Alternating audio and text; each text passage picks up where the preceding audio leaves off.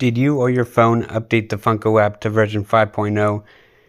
If so, you might see a screen that looks like this, and your collection's not there.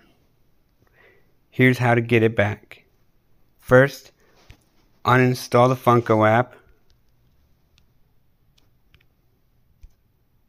Then open your preferred browser and search for this version of the app.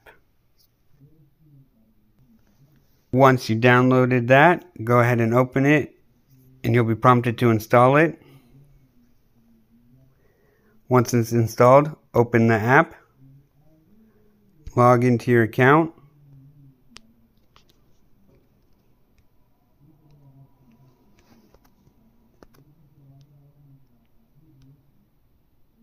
go to your collection, and the app should show you what you have in your collection. I hope this video helped you get your collection back. If it did, please give it a thumbs up and subscribe to my channel.